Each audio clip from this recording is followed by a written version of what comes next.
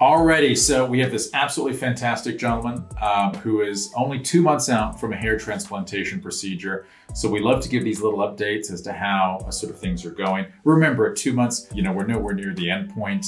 That's more, we sort of look at 12 and 13 months. But nonetheless, in many patients, we do see some additional coverage. We compared the pictures just now, and we do see that. So give us your own impressions. What are you seeing so far? How are you feeling day to day? Yeah, I mean, it feels great. I like the way that it's coming in already, which, it's pretty early, so it's not coming in too much, but I think so far so good. It's better than I'd expected, probably. Good. Yeah, we often tell patients that, for the first 3.5 months, it's a whole lot of nothing. Don't expect, because those grafts are sort of quiescent, and then they start to grow after that. And then it even then takes some months for them to grow to a proper length to see the full effect. But that's great. So this is just a little update. Life has returned entirely to normal. He's seen some progress, and we're really looking forward to following your story as you go forward for the next year or so.